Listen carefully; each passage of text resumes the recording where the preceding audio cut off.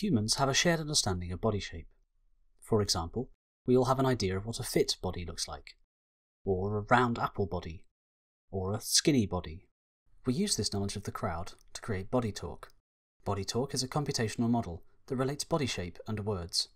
It can generate 3D bodies from words and words from bodies.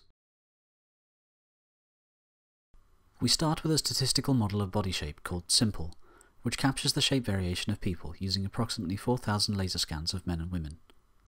Here, body shape is represented by 8 principal components, capturing about 96% of the vertex variance in the training shapes.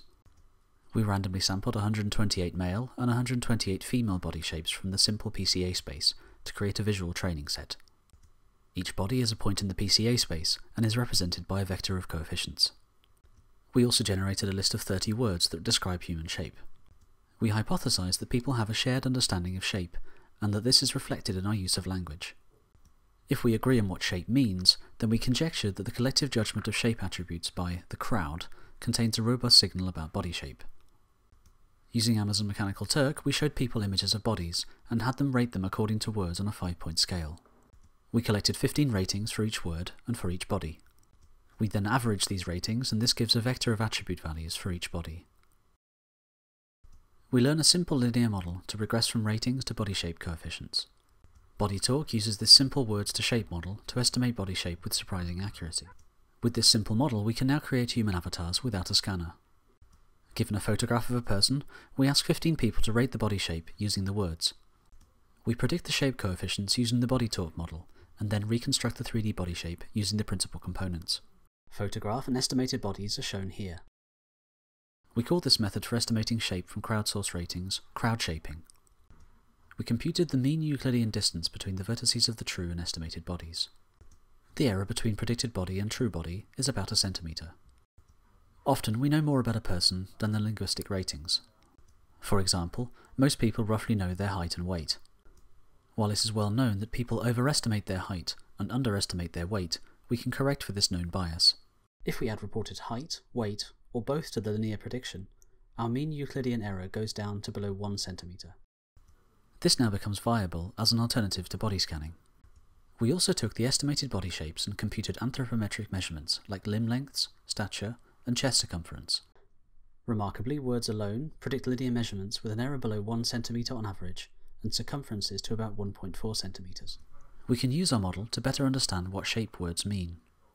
The shape descriptors are correlated, and our model captures those correlations. To create a prototype body corresponding to pear-shaped, for example, we set the pear-shape rating to be high and predict the values of all the other ratings. This is done by simply conditioning a multivariate Gaussian on the word or words of interest. The resulting body shapes correspond to our prototypical, shared idea of human shape.